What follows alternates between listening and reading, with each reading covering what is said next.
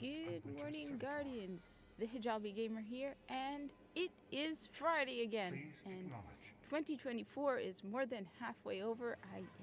Anyway, it's Friday, and as you can see, we are not in the tower. We are in the reef, because yes, sometimes Xur does come to the reef. It's not very often. Guess is because you need to unlock the reef, so beginners can't, get to Xur immediately. However, if you were to go to the tower right now and go to the stairs to see the mark, you'll notice the mark isn't there. That's how you know immediately. If you go to the tower, you don't see the mark, he's in the reef. Alright? Reminder, this is Destiny 1, obviously. It's the reef. Xur is only in the tower for 48 hours, so he arrives for me at 5 a.m. New York time. We don't talk about that other state, that secret that no one's allowed to know about. He arrives 5 a.m. New York time. He stays 48 hours. He leaves Sunday 5 a.m. New York time. So you got 48 hours to come, pick stuff up, and go. Lone Hawk, as usual for you, the usual reminder, that is 11 a.m. for you on Friday, and he departs by Sunday 11 a.m. So chop chop, man, chop chop. He does have some good stuff this week anyway. Anyone feeling any nostalgia for the reef? Yes, come on. Reef was awesome. There was a lot of, it was just, yeah. I mean, you got Brother Vance over there with his candles. I'm wondering if they're gonna, cause any problems with the ship fuel that's all over the place as well. Anyway, when Xur is in the reef, he's always in one location. It's also fun to torment the women with their tablets. There's not one walking towards me. I usually stand in front of them and watch them, just to drive them nuts. Maybe I'll do that after. Anyway, he's right over here. He's always over here. Alright, fellow hunter. So first off, he has a weapon that if you do not have, you absolutely need. Alright, if you don't have this, which is funny, I'm doing this Xur video, right, and I'm wearing a Darvo back hoodie. Alright, Darvo back from Warframe. Where is it? There's the Darvo. Alright. Anyway, Xalo Supercell absolutely is a weapon you need. If you don't have it, you need it. You need it. Okay. So Xalo Supercell is great because, so here, I even have it equipped because I was using it. So wait, you're getting Xalo Supercell and you are getting Shock Hazard, which I think is the good one. So you're getting this ornament, Shock Hazard, alright? Now, what makes Xalo Supercell so great? Okay, first of all, and the most important part about Xalo Supercell, it is an arc weapon, an arc auto rifle that goes in your primary slot. Remember, this is Destiny 1. And if you notice, the majority of the primary weapons are kinetic weapons. You have a few exceptions, adept weapons that come from raids, and something like Xalo Supercell or Necrochasm. But the vast majority did not have an element. So that alone was one of the perks that made Xalo Supercell just, you gotta get it, right? Must get, okay? So that alone, yeah, that's a big deal for Xalo. But there's more to Xalo Supercell than just the fact that it is a primary weapon with arc damage, okay? Xalo Supercell, arc projectiles have the chance to chain lightning when enemies are close together. And they do, and it is awesome. And it is just like a wall of, like enemies getting, electrified, alright? It's great when you, have a whole bunch of Cabal coming at you and they're all got their shields up. Yeah, this thing is just awesome. You have a whole bunch of arc lightning bouncing from enemy to enemy to enemy. I know some people have told me it's sort of like Risk Runner in Destiny 2. I have used Risk Runner in Destiny 2, but I don't know. Again, it doesn't feel the same, like with Destiny 1. But then the uniqueness of what made Xalo Supercell just so awesome isn't there in Destiny 2. Because everything mixes at this point. You can have there's just no, none of the, kinetic were primarily the kinetic was primary weapons kind of thing. With Destiny 2, you have hand cannons that do elemental damage, which you don't really have in Destiny 1. Next, you have, the other perk is Bolts from the Blue. Double kills with this weapon chance a small amount of super energy and return ammo to the magazine. I mean, this thing is full of perks. It's got the chain lightning, it's got the arc as a primary, it's got double kills with this weapon, charge super energy, and return ammo to the magazine. I mean, this thing is just beefed up, buffed up awesomeness. I mean, come on. This thing just is full of it. This is when exotic weapons were exotic weapons, and you just had to keep reading. And you're like perk after perk after perk after perk after perk. And I'm also wearing a vest, so multi-layering at the moment. So yeah, it just, I don't know, feels like Destiny 2 isn't as bang as Destiny 1. But then I think the simplicity of Destiny 1 made it so that when you got things that were ridiculously powerful, they stood out from the experience. Whereas Destiny 2 keeps raising the power level, so they're having difficulty, like, surpassing the next big thing. I don't know. This is theory. Anyway, so that's Xaldea Supercell. If you don't have it, this should be the top priority for you. It is a great weapon. It's great when you have arc burn. It's great when you have, and this has happened, arc burn and like primary weapon burn. So then you get multiple burns at the same time. That's just awesome. You melt things then.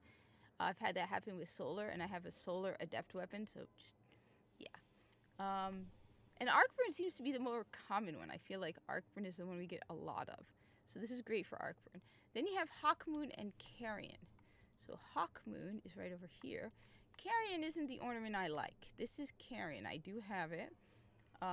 Maybe I should just unlock it. So Carrion I'm not a big fan of. Maybe I shouldn't have unlocked it. I could have gotten 5 silver dust.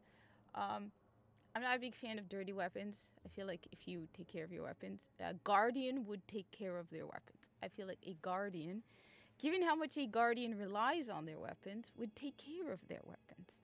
So the moment it got dirty like that, a Guardian would clean their weapon off because it could rust, it could, you know, stick, it could, you know, not a good idea. So I'm not a big fan of that. That's just me. I think also this one just looks cooler.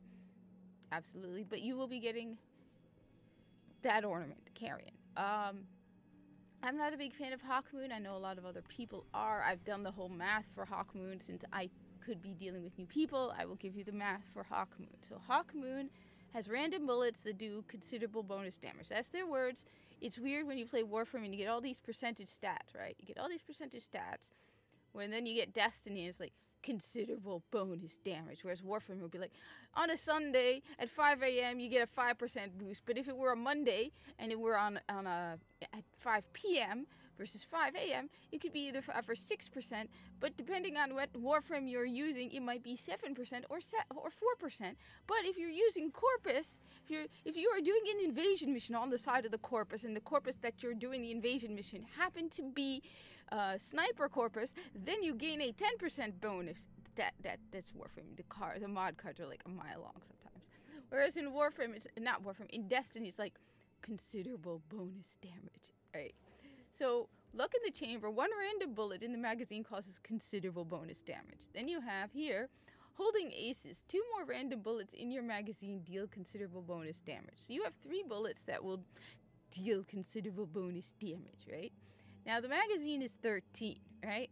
Fully unlocked, the magazine is 13. However, to make the math easier, we go with 12, okay? So, magazine at 12, 3 bullets do considerable bonus damage. 3 random bullets. That means 1 out of 4, okay? 25% of the bullets in your magazine will deal considerable bonus. So, you basically have a 1 in 4 chance of getting this magic bullet, which, I don't know, maybe it's just me. I'm not a big, I mean, it's different in Warframe, right? When you have like 500 different Grineer just running at you. And so you are unleashing a magazine. You're basically unleashing like 1,300 bullets, right? You're dealing with, because it's a mob kind of horde kind of situation 9 out of 10 times. Or you've got like an army of infested and you're standing there, right? Then that 25% is a big deal, because you're shooting so many bullets that hundreds of them are going to be, yeah. Destiny isn't the same. And so, to me, this seems like, especially, I don't know, I know people have told me Hawkmoon is great in Crucible. I don't see how it could be very good in Crucible, because 1 out of 4, you have a chance of bonus. At this point, it's just like, you might as well just hope the whole bullet does all the damage you need. You know, you may not get that bullet you need when you got that other Guardian in the crossfire. Just let me know in the comments. I really want to know why people like Hawkmoon, because I have never liked Hawkmoon, but I know a lot of people really like Hawkmoon. I mean, it looks cool. Don't get me wrong. It does look cool. But comment down below. All right, next, what do we have? We have Super Good Advice. All right. Super Good Advice is a machine gun. Now, it's a solar machine gun. I will admit I'm not very familiar with Super Good Advice. It's I'm trying to remember it. Crowd control, super good. Missed shots may be returned to the magazine. Landed shots may be replaced in the magazine from your reserves. Okay, that's kind of disappointing. I mean, okay, no. All right. So first off, again, it's the lack of like percentages. So it may be returned to the magazine. So you really don't know if it. That's one of the other things, because somebody was telling me about the respawn being so much faster with the. The thing is, what are the chances that missed shots will be returned to the magazine? Is it 5%? So then it's like not worth it, or is it 50%? So seems okay. It is an exotic. It is a solar machine gun. I feel like I don't remember. I feel like machine guns were rare. Or no, they weren't. I think that was in Destiny 2 in the beginning. Machine guns were very rare, and like when Avalanche came with Eva Levante at one point, everyone made a big deal about it. I don't remember the look. I've been playing Destiny 1 since like 2016. All right, and Destiny 2, so it's been years. So over time, yeah, things start to fall out. Okay. Landed shots may be replaced in the magazine from your reserves. I mean, that's good. That's definitely good. That's an ace of spades kind of thing. Landed shots may be replaced in the magazine, but maybe, and you don't know how much. So comment down below what you think of Super Good Advice. Is it super good advice to use it? I'll admit, I've said this before, I'm not a really big heavy weapon exotic person, all right? Because I have, for example, this one here. Rockets create cluster bombs when they detonate, and the launching tube can hold 3 shells, which is great. But I've always shown off my Hunger of Crota, which has tracking and cluster bombs. And so it's not an exotic, it's a legendary, and it's got tracking and cluster bombs. And that's all I need in a good rocket launcher. So comment down below. Like I said, I'm more of a primary person because you have so much more primary ammo when you're running through it. So I'd rather have use an exotic that I'm going to use a lot more and benefit from it a lot more, depending on the exotic. I've got the Kvass stuff here too. Anyway, cool. Now let's look at the gear and who does it. Oh, not the Crest of Alpha Lupi. All right, Warlock, Titans. What did you get? You got the MK42 stand-asides, and I seriously think some of these names are ridiculously long.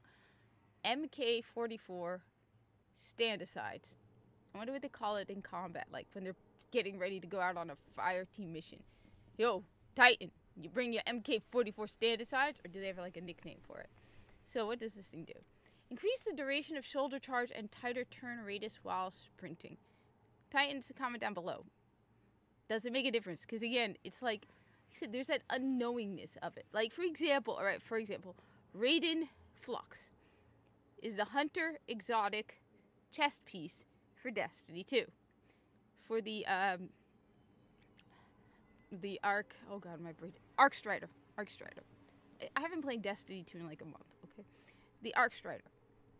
When you use the Raiden Flux, alright, I didn't even realize, I noticed it was longer. When I take the Raiden Flux off, you notice a massive difference in how long your super lasts. So, it doesn't tell you how long. You have to figure it out for yourself. So, Titans, let me know. Does this matter? Is the duration increase good? Does it help you? Comment down below. I'm not really a Titan person. I'm more of a Hunter person. Alright? Next, for the Hunters, we have the Crest of Alpha Lupi. And it really... Okay. Revive fallen teammates and be revived faster. I just want to know, does it make that much of a difference? Is it 1 second? Or is it a massive difference when you do this? Supers generate an extra orb. Does it actually? If you are in the middle of a raid and your hunter has a choice of exotics, does the Crest of Alpha Lupi make a difference for you or not? Usually we're not reviving people in raids. It's just a wipe and you start all over again because, I don't know.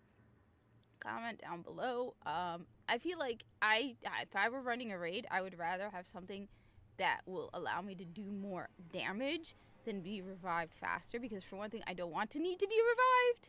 So better to have a good offense that leads me to not need to be revived than be like, yeah, I can revive everybody faster. So comment down below. Let me know. I really want to know. Like, someone was telling me, like, stuff about it, but I don't know. I feel like it's just not good enough. So I'm putting the hunters not really high up.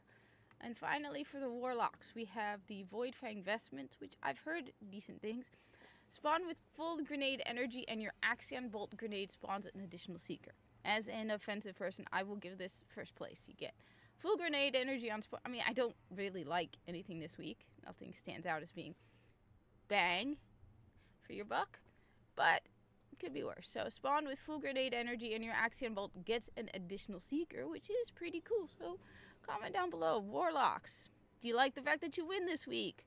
What do you think? Is this a good item, or am I being unfair to you guys? Comment down below. Anyway, then we have the usual other stuff. One can never have enough This is but one end. heavy ammo synths. Of course, looking for one of the women with their iPads. One can never have enough heavy ammo synths. Don't waste your time with the sparrows. There's a whole bunch of other better sparrows. That was a disappointment when I did it. Where the iPad? There's an iPad lady. I call her they look like they're walking around with iPads. All right. Make them There. pay. See? Check the Hi. ident tags on Hi. every ship up What you from the looking at? tower. What you looking No at? What you looking at? smugglers What you slipping looking in at, with the woman? Guardians. Start walking. What? Am I in your way? Am I in your way? Sometimes they move. See, like that.